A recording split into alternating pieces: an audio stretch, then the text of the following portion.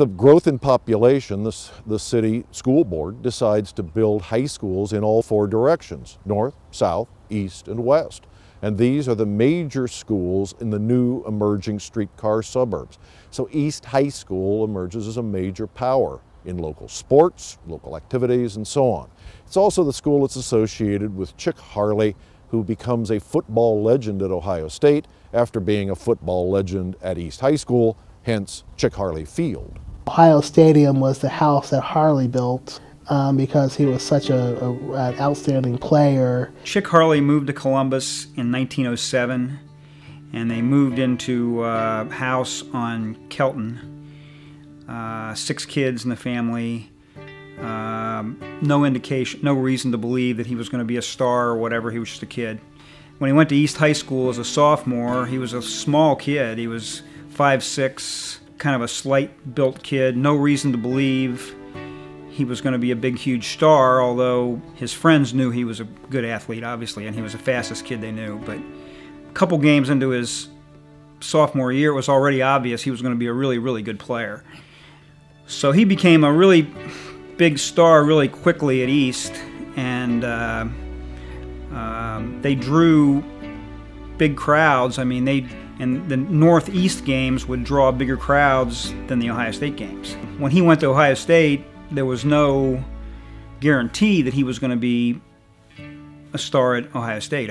Second game of the season, they played at Illinois, which I refer to as the Big Bang of OSU football, because to that point, OSU football was not that big a deal. Drew 3,000 or 4,000 people, and nobody thought they had a chance to beat Illinois. They went over to Illinois.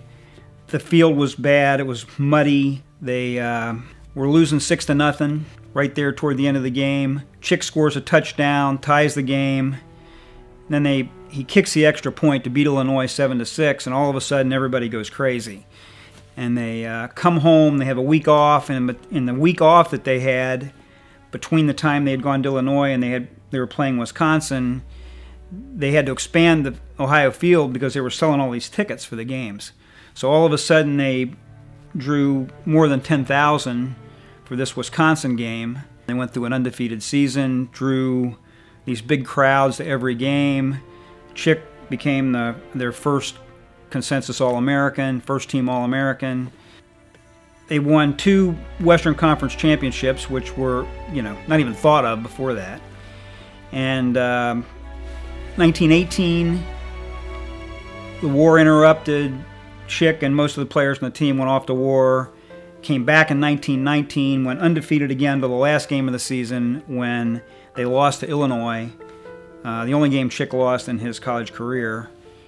And he exhibited some traits during that game that later were associated with mental illness. He had mental problems, which he ended up spending most of his life in mental hospitals. So, but incredible career, and as I said, 3 years.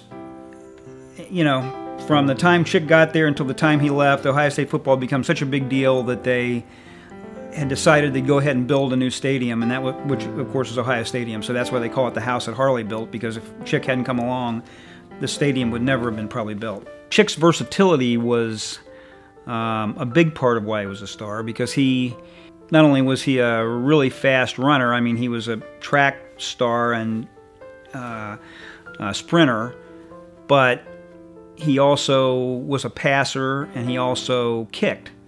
So he pretty much did it all. So Chic's kind of emergence out of this was really pretty incredible, because it really started the whole kind of obsession around here that we know as Ohio State football. In 1948, he came back to Columbus for a football game, and they had a parade for him, and they drew 100,000 people for this parade down Broad Street.